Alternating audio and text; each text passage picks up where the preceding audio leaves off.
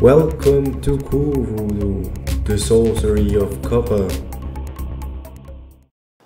In this episode, I'll talk about this board, the Motorola. What does it do? Very simple. Plug it in. Start osmocom. And voila, it allows you to remotely flash a Motorola phone. Let's set the context first.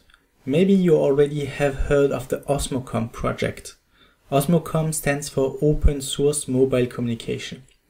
And this is actually an umbrella project for a lot of smaller projects which cover different aspects of mobile telecommunication.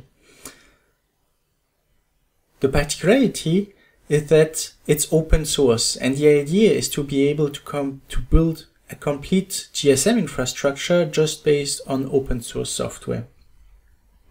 The number of projects is quite important, as you can see here. But one of them, osmocom BB, is specially made for the mobile handsets. BB stands for baseband. The baseband is the small chip, the modem, which is responsible to talk to the base station. It handles the radio link and it does all the protocol on top of the radio link.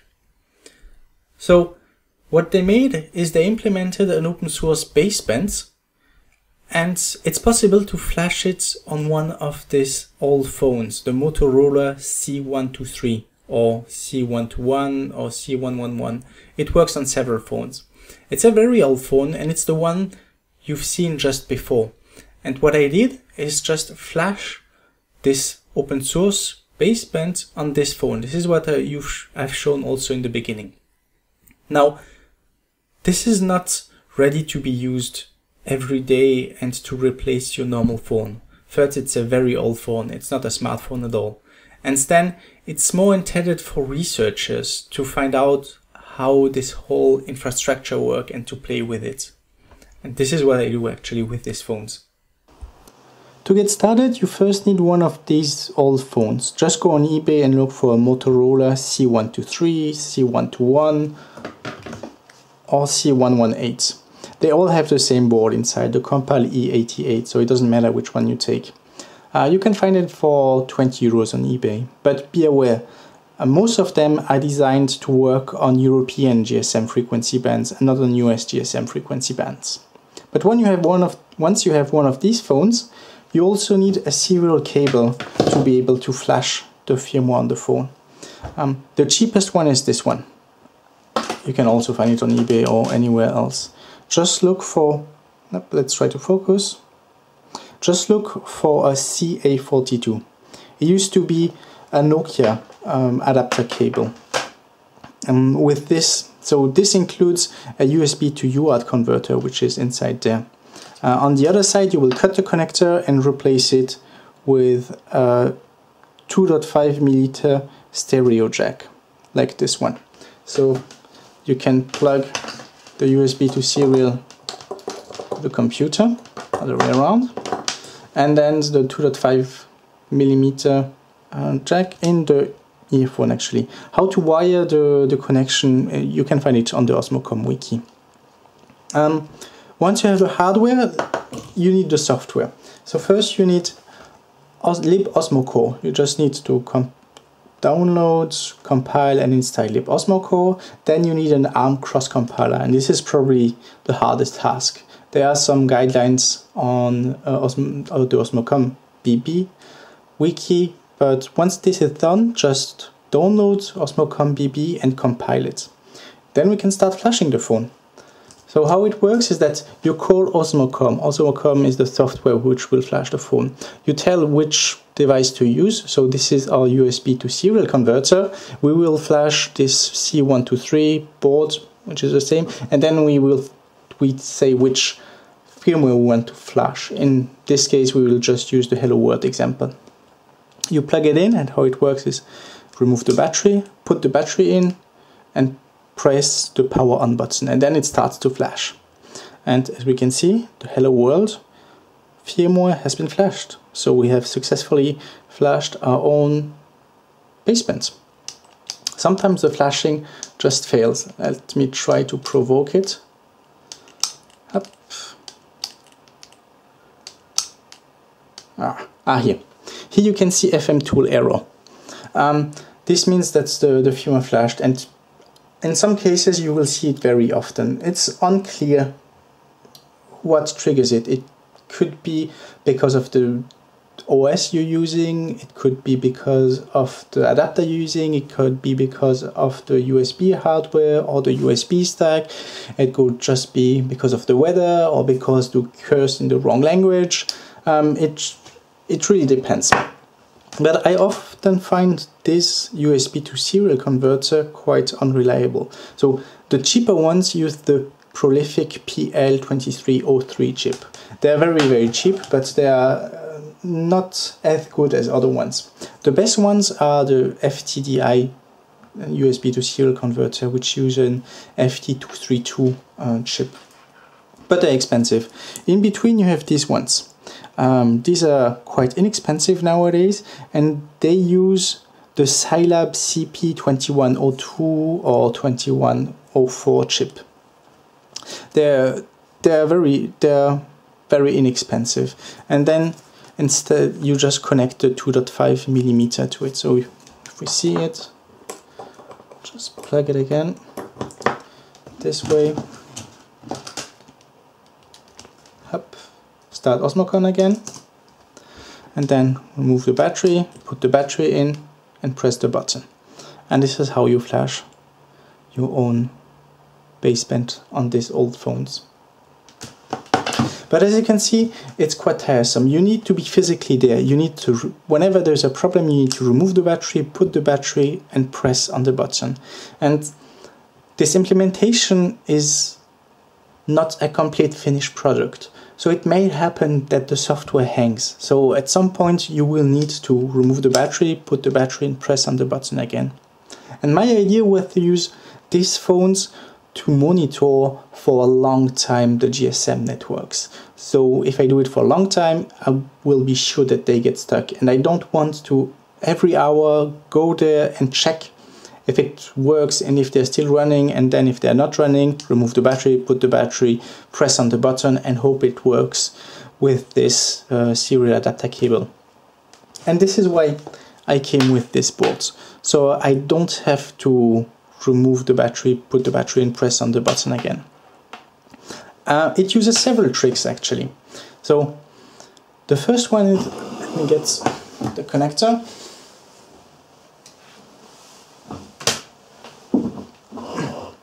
So this is the charger for the phone. The first trick is that you just remove the battery, put the battery in, and then instead of pressing the button, it also works if you simply put the charger inside. You see the trick now? The idea is that you have to remove the contacts from the battery, the connection to the battery, and remove the connections from the power. Put the connections again to some power source in the battery compartment and put some power again in the charger compartment. And this is possible to do with electronics. You just use some kind of transistor to remove the connection between the battery and the connector, and you do the same for the charger. And then you just have to control these two transistors which remove the connections, and this way you can reflash, so power off and power on the phone again in this sequence, so you can flash the phone itself. And that's almost all this board does.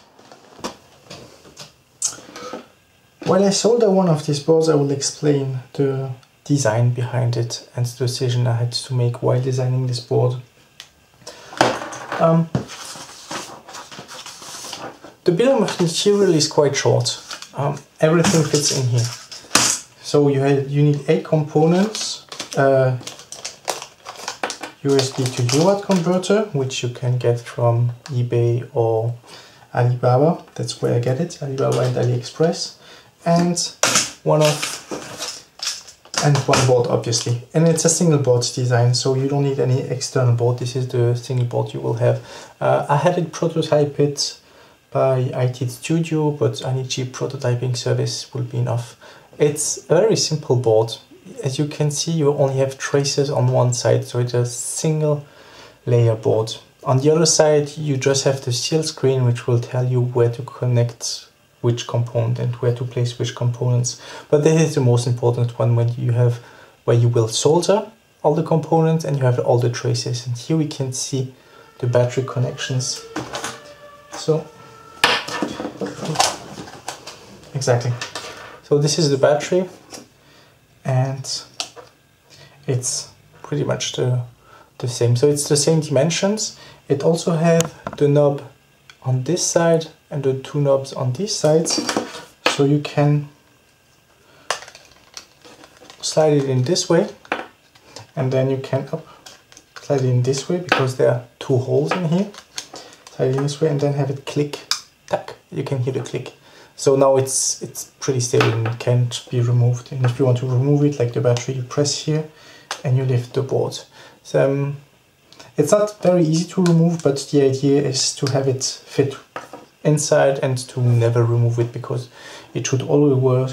It should always work, and it's sought for long time measurements. So it's still possible to remove it. It's single-sided and it only uses through-hole components. The idea is that everyone would be able to make this board. So I had mine built at a prototyping PCB service, but you can build it at home. Because the board is quite small, the traces are only on one side, so you don't have the hassle of having two layers. You don't have to plate the holes. You can do everything here, and it's all through-hole components. So even if you're new to soldering, it's pretty easy to solder. It doesn't have any surface mount components, and you have all the markings in the front to help you place the components. So we'll start, and while I do this, I'll explain about the design. First, we will solder all the resistors here. Most of them, there's one resistor which is used. Let's make it the resistors. This is 10K. So if we look at the schematic, here's the schematic. One resistor is used as pull-up. So this is a pull-up for the first transistor.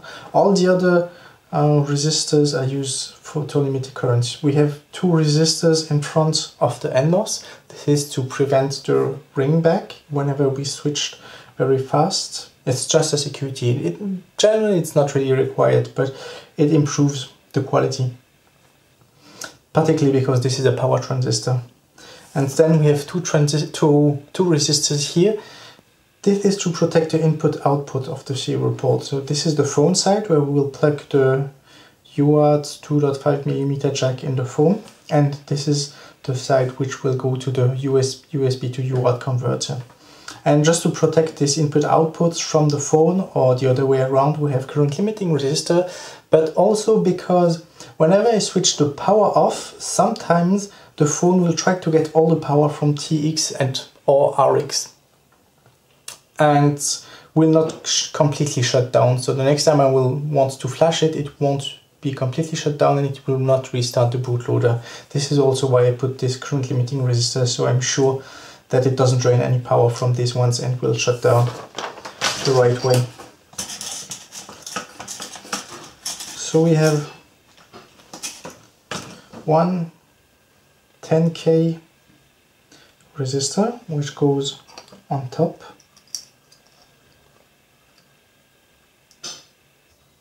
which is R2. How to find out which component goes is pretty easy. So on the bill of material you have the reference designator column. You see it clearer here. This will identify the components using some kind of reference. So here we have R2, as you can see this way. As you can see, the resistor, and it's 10K. There is some kind of description, and I propose one of the products where you could buy it. And on the sales screen, on the board, you have sales screen. On the right side, you will see R2. So you know which component, which is described between the reference designator R2 here, goes where on the board. Here we have this resistor. And then we have 4 1K resistors. Here, 4 1K resistors. Up.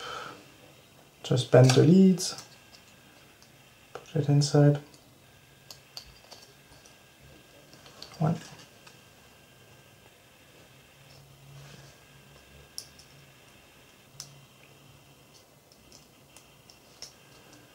2.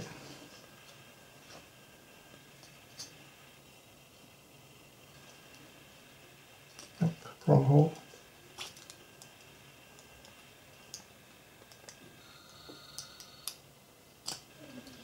2. 3.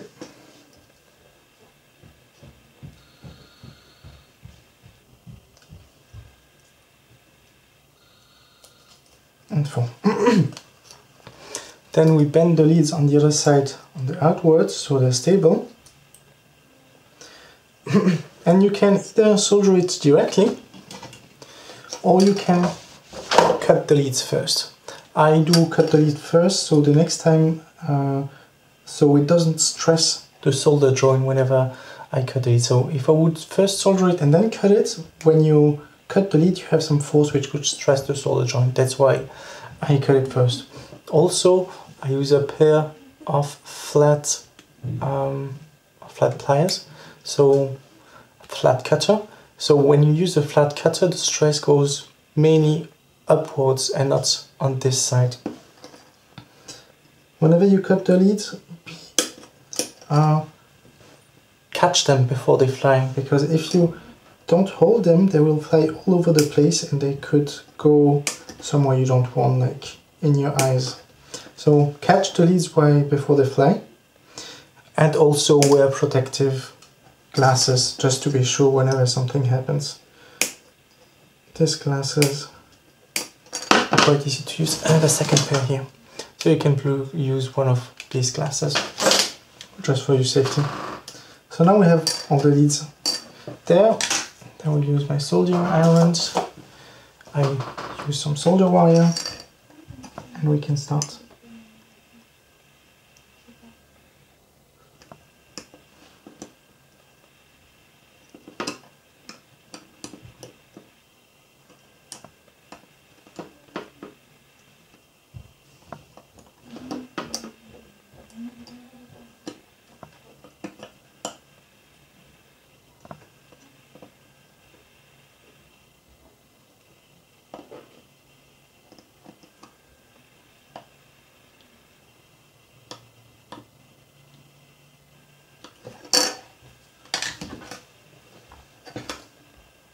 The leads are still a bit long, so now at least the resistor are there.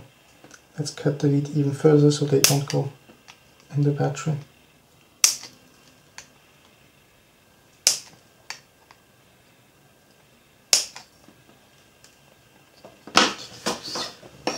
Good. Up. The next component are the connectors themselves. Just you can buy rows of 90-degree bent headers. These are just 0.1 inches header spaced. They are very standard. There are 2 times 5 pins. Yeah,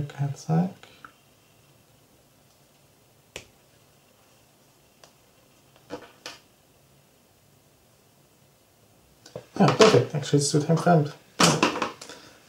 Let's get it here.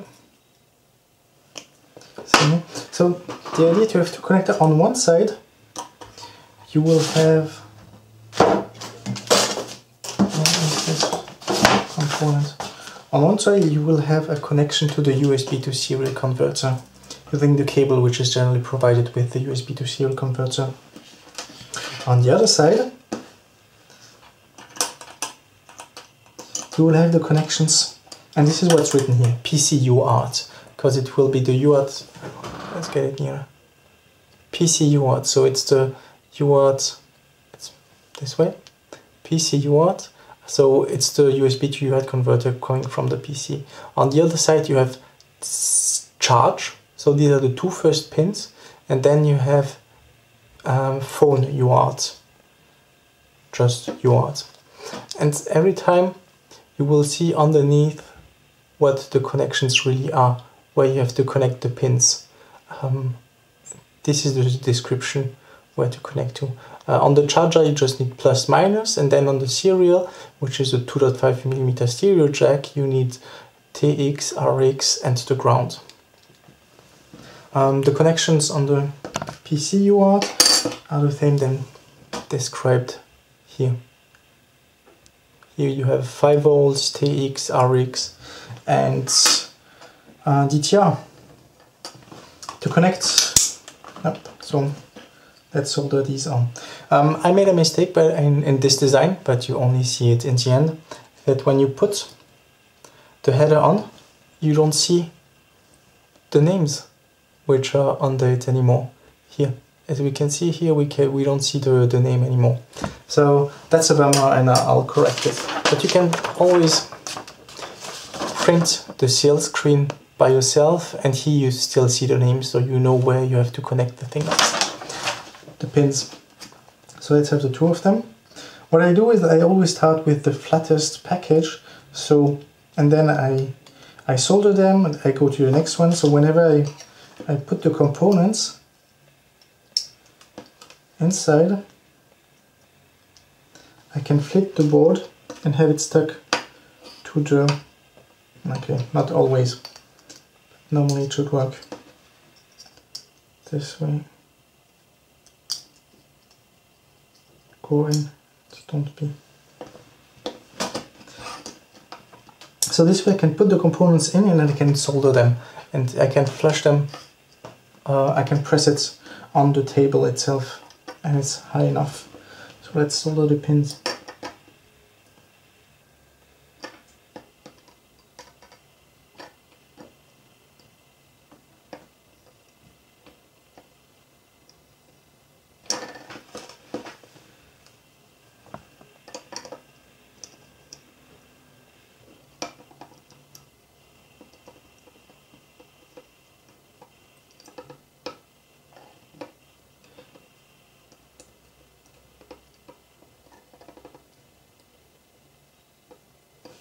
Normally I have some fume extractor to remove the flux, but here, because I don't want it to be too loud to the microphone, I just don't use it. And what I do is when I solder and the fume are coming up, I'm just blowing on it, so I remove it and don't inhale it. I also have some lightning, but then the contrast would be just bad on the thing. Now we have to do connections. That's done well. Next component is the flattest one, is this transistor. This is the power transistor. What it does, it cuts ground. It's an NMOS transistor, N-channel MOSFET transistor, and what it does, it cuts ground to the board. So it cuts two grounds: the minus from the charger port and the ground from the UART. Because if you only cut the ground, separate the ground from the charger, what happens is that the 5 volts will go to the plus pole of the charger and come back to the UART's ground. That's why you have to cut to these two grounds. Else you could control PMOS, but PMOS are just a bit more expensive, a bit more bulky, and a bit harder to control. So what I do is just up. Since everything will be flush, you just put it in and then up, you move it. You can also use tape, and I'll probably reuse it in the end if it continues this way. You can also use tape to put it on. I don't put anything to behind this metallic tab to remove the heat, because there's not a lot of heat when charging. Okay, let's solder it.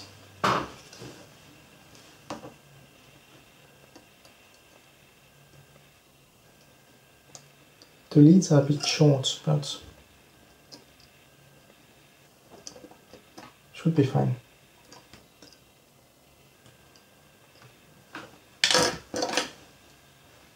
Yeah, they should hold quite well.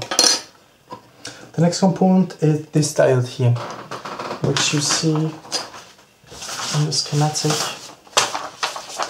In the schematic, it's this diode. It does two things actually. So this diode will provide power from the plus 5 volts to the battery port. The battery port, which is here. You can see it. The battery port, which is here.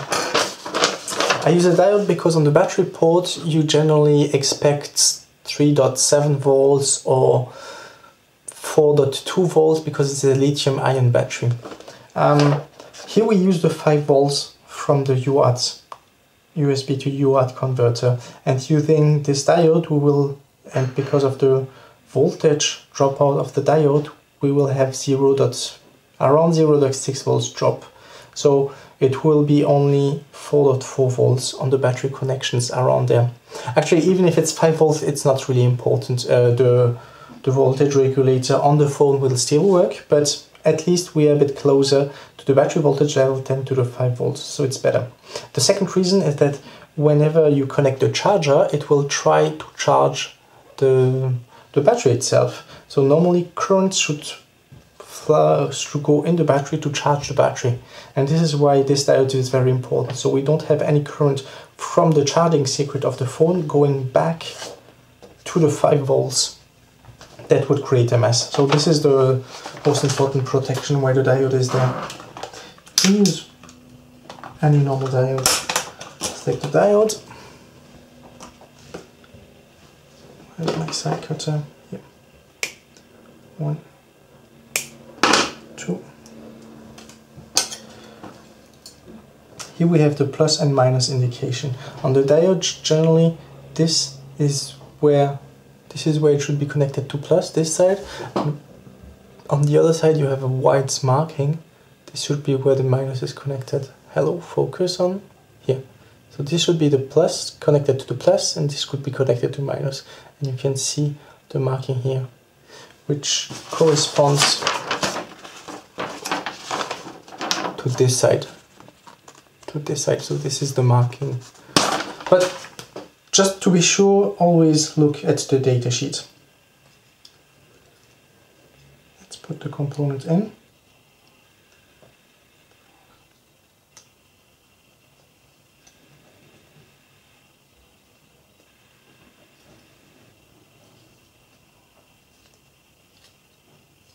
Bend the leads.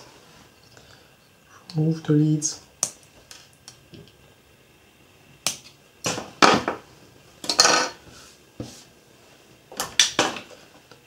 And solder them.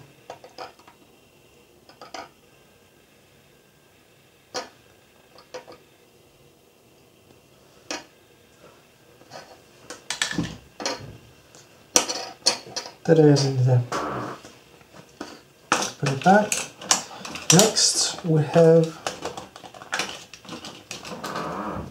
this transistor Q2. So this transistor in the schematic, this is Q2. What it allows you is reverse. It actually uses an inverter. The DTR signal coming from the USB is high when the serial port is not open.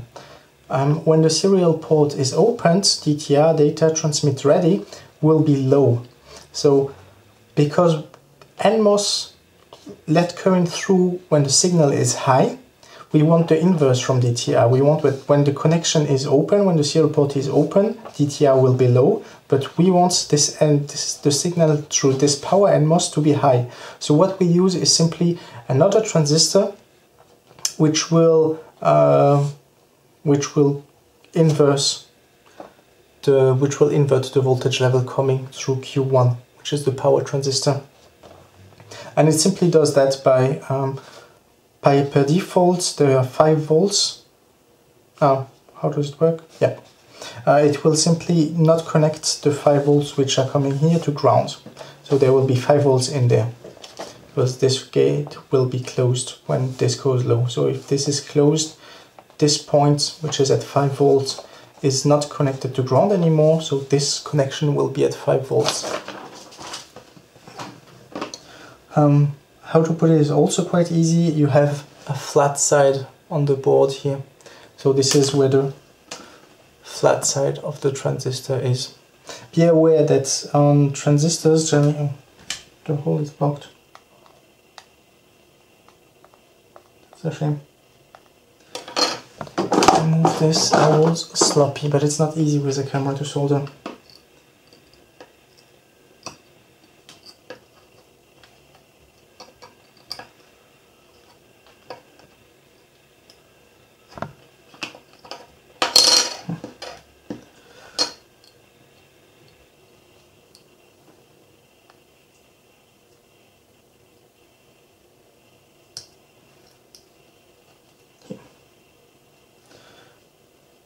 And then you can bend it down.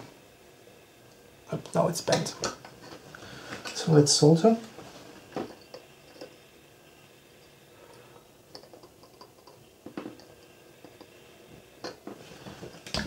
So if you use another transistor than the one described in the bill of material, be sure that the source, the drain and the gate correspond to the ones I expect. Because generally transistors don't always use the same numbering. The leads shorter even. That's it. And then we have 3 capacitors. These are huge capacitors. I use 470 microfarad capacitor. And why do I use this huge capacitor? Because, well, on a normal phone you would use a battery. And the battery is quite important because this phone transmits the radio up to 2 watts.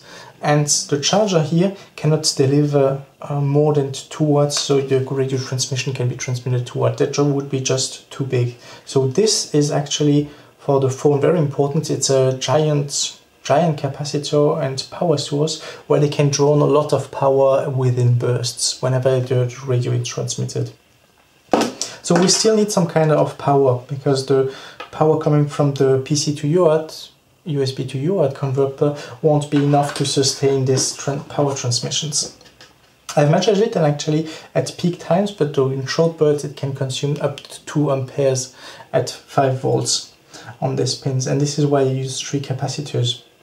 And I found out that 3 times 740 microfarad is enough to work for receiving and for transmitted. I didn't test all the scenario, I didn't pass any certification yet. I will do it a bit later on the next design, but it seems to be okay. I use electrolytic aluminum capacitors because they are very inexpensive for huge values, and also they are particularly inexpensive if you use the through-hole components. If you use the SMD version, they're a bit more expensive, and this was one reason also why I decided to go through-hole completely, because we needed the pins here, we needed cheap aluminum electrolytic capacitors, so why not have the whole board through-hole so everyone can solder it very easily, and then we just need one layer with all the connections. And the routing is simple enough, so you can have it through hole. You can bend the lead first. Also look at the polarity. Here you have the minus, and then on the plus, generally this is a long lead. On the board itself you also have the markings plus and minus. You can put things in. One. Up. All the way around.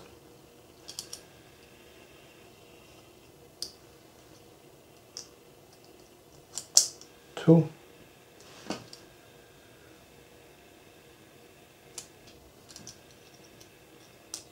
And 3.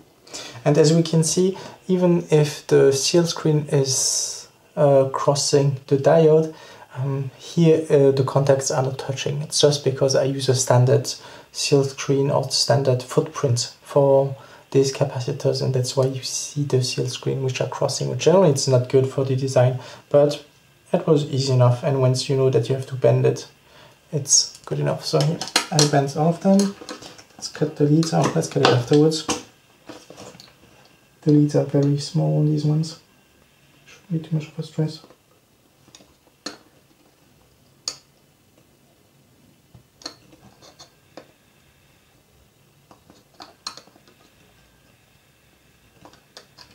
And since the components are far apart, they don't block us in our soldering. Now we can connect the leads.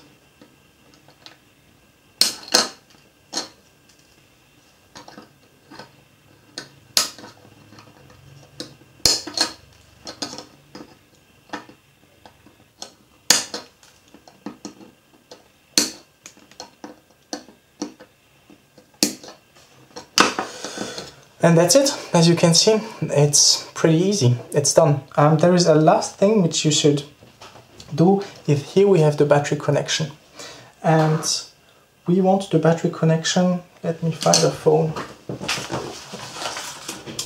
We want the battery connection to mate on here. So what I did, just to have better contact and to be sure the contact is there, I put a blob of solder on the two ends. So plus and the minus. This makes it a bit higher in the elevation. So here we have a blob of solder. Oh, this one is not high enough. Let's have it even higher. And what I did is on my phone, I also added some blobs on the two contacts, plus and minus. So now, whenever we put the board in, the capacitor will just fit fine, and we will show that it is connected because of the blob of capacitors. That's it. That's actually done. The last thing you can do is remove all the flux using isopropanol or any kind of solvent. It depends on the ones you have. With this,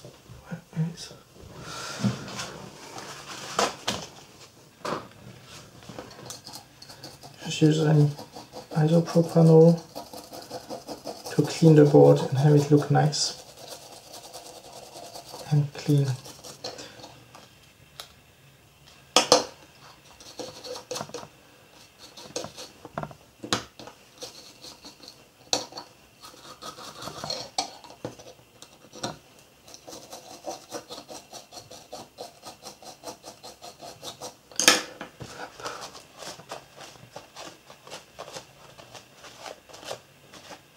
So this rosin flux is not very aggressive and shouldn't be any problems, but I just remove it for the cosmetics and because it's cleaner. And it's done. Now we have a board. We need to make the cables. That's the second step, and then we will test the board. For the external connections, we need actually two things or three things. First, we have the USB to UART converter, which comes with a 5 cable connector. So this is quite good because we need exactly 5 here. And then we need two other connectors. We need the charger connector, this charger connector, and we need the 2.5mm stereo jack connector, this one, which will plug it here. So actually for the charger connector, you could use the charger which comes with it, because it has the right charging connector. But I also included, where's the bummer? In the bill of material, you will also find a link to this charger connector. Actually, it's 3mm outer diameter and 1.1mm inner diameter barrel jack connector. And if you want to build your own one and don't destroy the charger. For the 2.5mm connector, you can use, well, the cables are available a bit everywhere, but again, on the bill of material, I included a link to this 2.5mm jack connector, so you can build your own cable. To build your own cable, I actually like to use USB cables because you have them everywhere. So I just cut pieces of it. I cut it 2 pieces, and for each connector. And I like to use USB connector because you have 4 pins and a shield, so that's enough for most of the projects. And you have USB cables anywhere. They're pretty cheap and they come with every toy you buy. With that you need also, because we want to connect to these pins here, to this header, you also need some connectors, the female connectors for the headers, which you can crimp. I won't show you how I crimp it on these devices, it's just too boring. And then if you wanted to have it nicer, you either put heat shrink on the connectors, or you use this housing which you will put on the end of the cable in the end. So I'll just do the two cables and show you the result.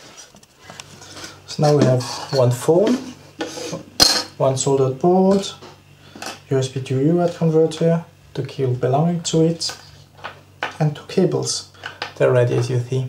I also cutted this kind of rubberish, so this part, the cable bender protector, so I can bend the cable more and then keep the lead short, keep the cable short. Also, what I did is at the 2.5mm stereo jack, I've cut the beginning so actually it would fit inside, else the plastic protection would be in the way. Now we can connect everything. We will connect everything to this pen header, but since the text is covered by the header themselves, my mistake, we can still use this cell screen from the layout export, which is available in the releases. Let's start with the UART, so the 2.5mm stereo jack. They're also called TRS connectors because of the tip, the ring and the sleeve. So the tip should be connected to the TX pin, that's the third one. The ring, which is in the middle, should be connected to the RX pin, which is in the middle. And the ground should be connected, the sleeve, which is the sleeve here, this part, should be connected to the ground here. So that's pretty simple, let's do it. Tack, tack. Ground, I used black. For the sleeve, the ring, I used green, that's TX, and for the RX, and for the tip, TX, I used red. Let's put them all in.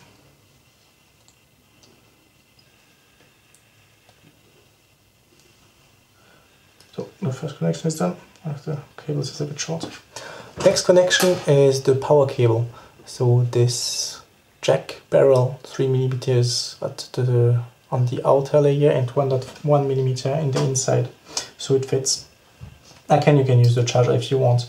The first pin on the inside is minus and the pin on the outside is plus. I used red and green, red and black, minus and plus. So very frequently on this barrel, the minus is the outer shell and the plus is the inner pin. That's done. And now we can connect the 5 other ones. You don't have to look at the sheet. And we just follow the markings, which are also here. So we need the ground, DTR, RX, TX, 5 volts. I will just use these connections this way with this cable on the other end. Actually, it doesn't matter. So here ground will be brown, DTR will be red, RX will be green, RX will be orange actually, orange, TX will be yellow, and 5 volt will be green, so we can insert it this way.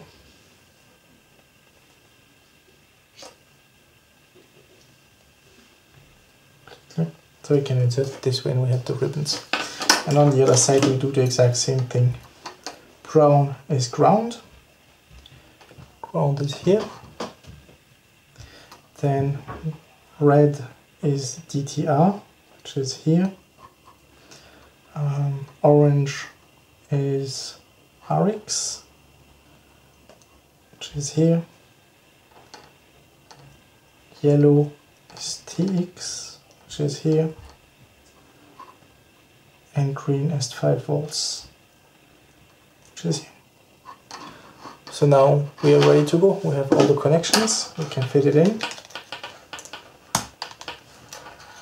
Can fit audio.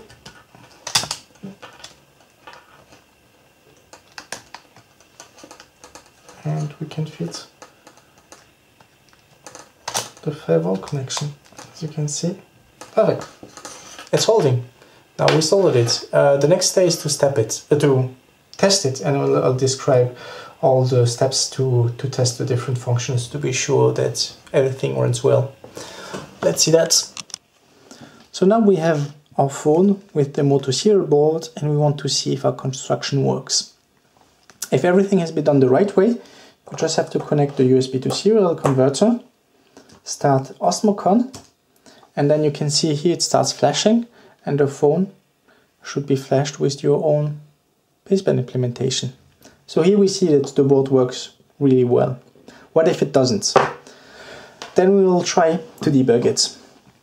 So the osmoserial, the Motorola board does 3 things. It provides a serial connection to the phone to be able to flash the basebands. It provides a power connection to the charger to be able to trigger the flashing. So it triggers the power on of the phone, it triggers so the bootloader starts and the flashing can happen. And lastly, it provides power to the phone using the battery connector. So these are the 3 different aspects, and we'll test them separately. First we'll test the serial connection. So just put the USB to serial adapter in the computer, connect the stereo 2.5mm jack in the phone, start osmocom, put the regular battery in, not the board, and start the phone, at least the bootloader. Briefly tap on the power on button and we can see that it flashes.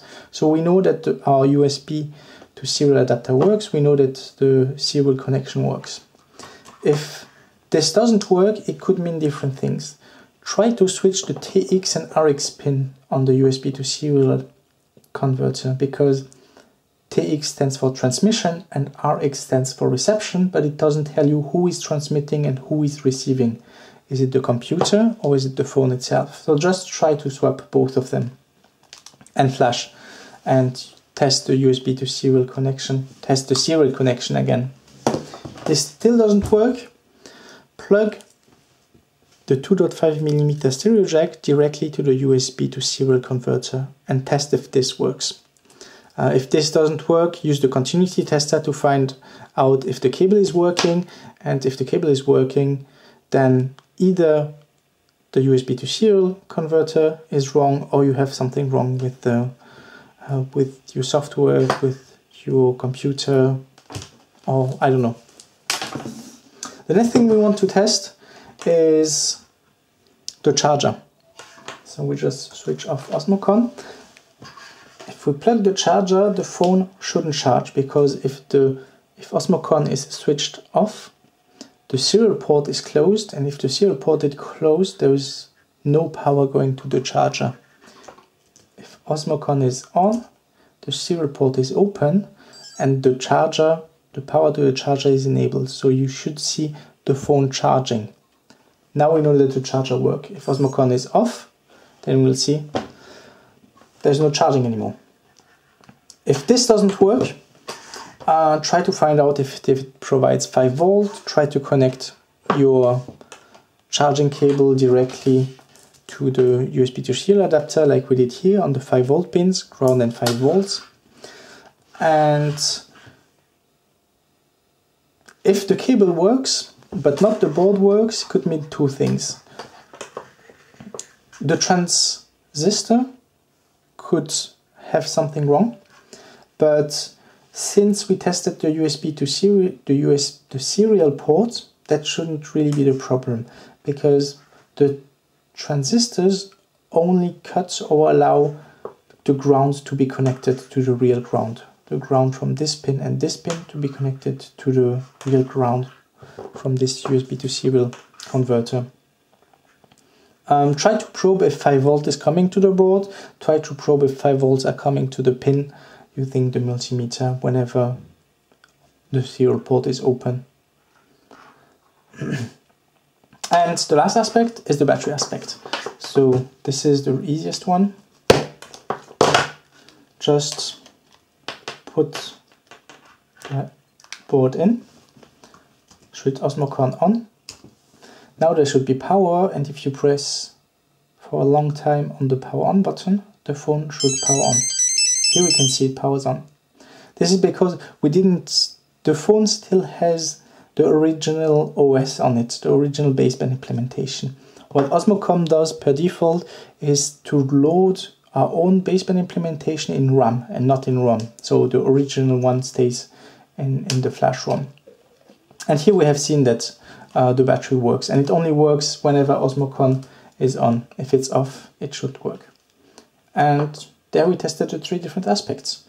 If the battery didn't work, try to probe here if 5 volt is coming whenever you have the USB to serial converter connected and osmocom on. So let's try everything together. Connect the USB, the serial, connect the charger, and have osmocom started. And as you can see, it flashes. So we have a working board, and the work is done. The osmotoserial board, which I just presented, wasn't my very first design. I actually had to go through a couple of iterations to come to this result, and every time I learned a bit of it. And this is what I will explain now.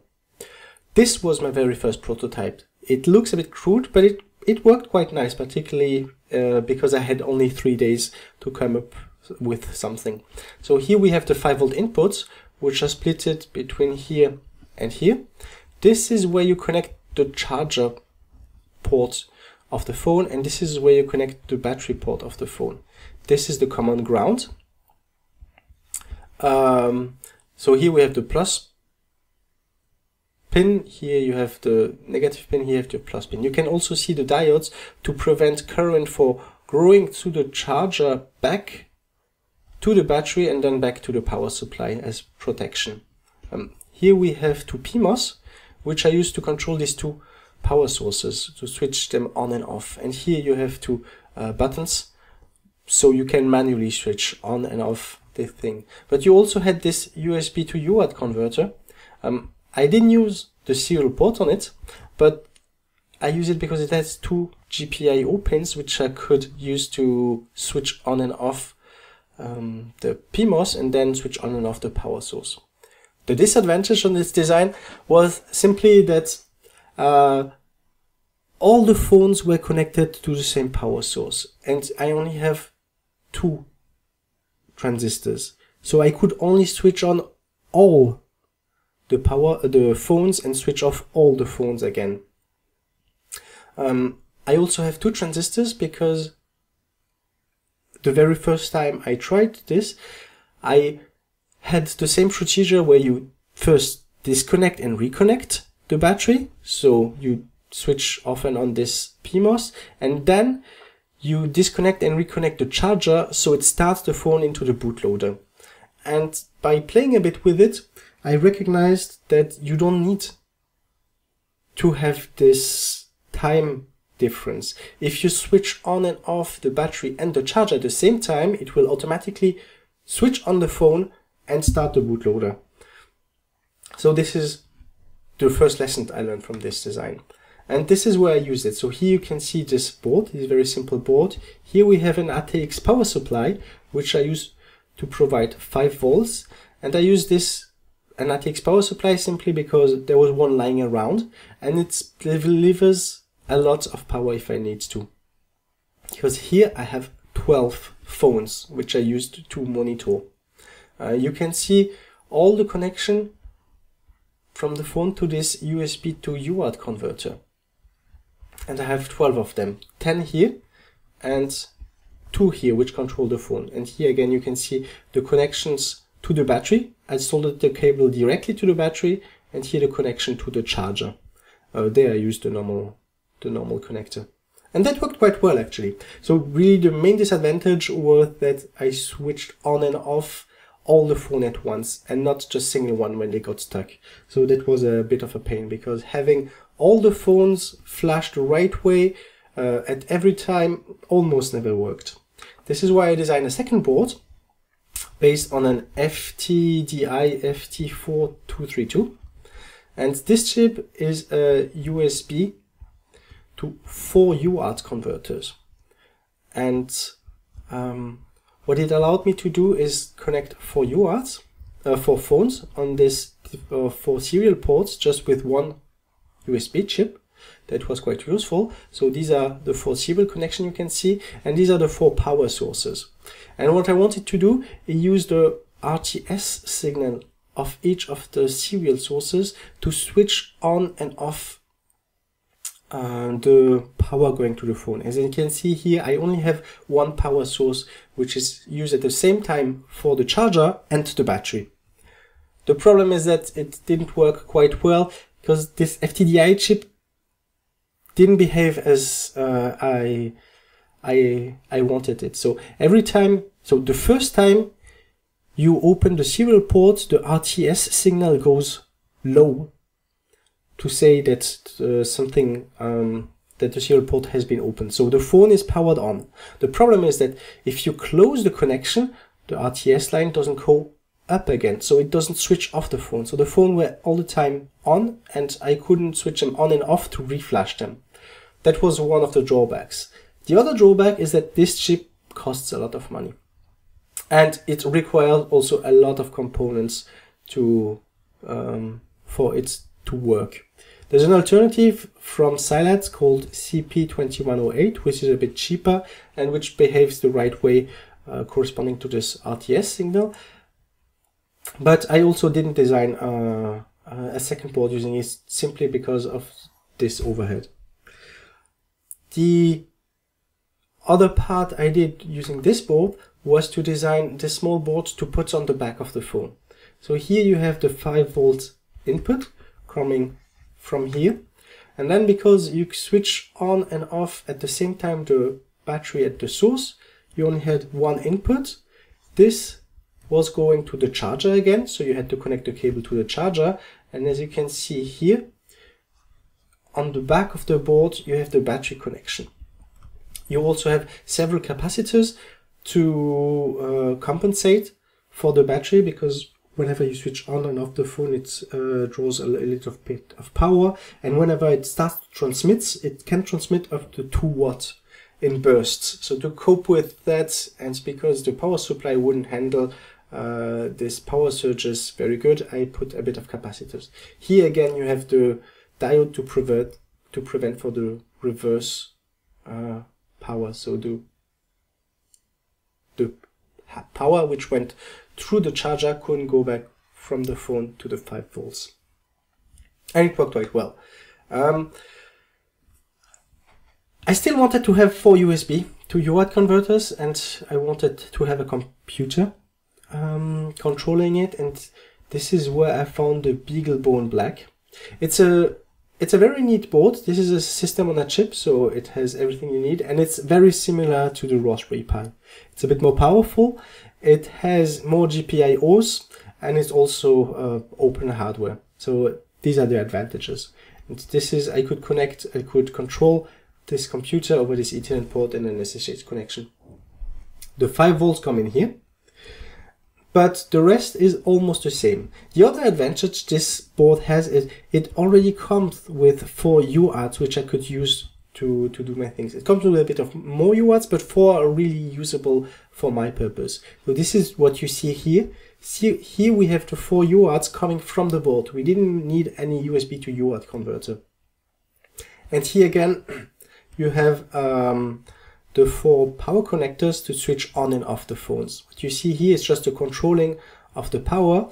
And what I do have is one time the PMOS to control the power on and off, and this is the NMOS, so I can switch the PMOS on and off because of the voltage gap. And this worked quite nice. Here you see the setup. we have 4 phones. Then we have all the cables. So we have, as you can see, you have here only one power source, and then it goes here in, here it goes out to go back in the phone, and also on the back of the phone you have the battery port. And you also have these cables here, the 3 cables. These are just the serial, you can see, which go into the phone. This setup worked quite nice, but the main problem is here, this BeagleBone Black. While I recommend everyone to get one, because they're not too expensive, they're very powerful and they're quite neat. Probably not everyone wants to buy a $50 computer just to control 4 very cheap phones. So I came up with almost the nice design, which you see here. So here we have the USB to UART converter, which are very cheap nowadays. You have all the cables going in, and what goes here is 5 volts, the UART, but I also use the RTS pin to control this NMOS which you see here, to control the transistors which you see here. So just using the signal on the board itself, I could switch on and off the phone, and then I didn't need any external board again, because in any case, I need a board which goes in the phone to control the battery. Why not use this board to also control the rest, the remaining of the things? So here you have the input for the USB to serial. Here you have the output to the charger. The battery connection is on the back, which you don't see here. And here you have the serial cable, this one, which goes back into the phone. We also have 4 capacitors. Again, this is to compensate. This is because we don't have any battery anymore, and we need some kind of local power storage in case the phone wants to transmit or do some high power things, and the USB doesn't handle these power surges at once. It even has a fuse which switches at 700 milliampere, I think. So if you draw too much, then the power will go low. This is why we have the capacitors. And this is the final board. Here we see again, I actually have 2 NMOS now. This NMOS is used to invert the RTS signal. So whenever I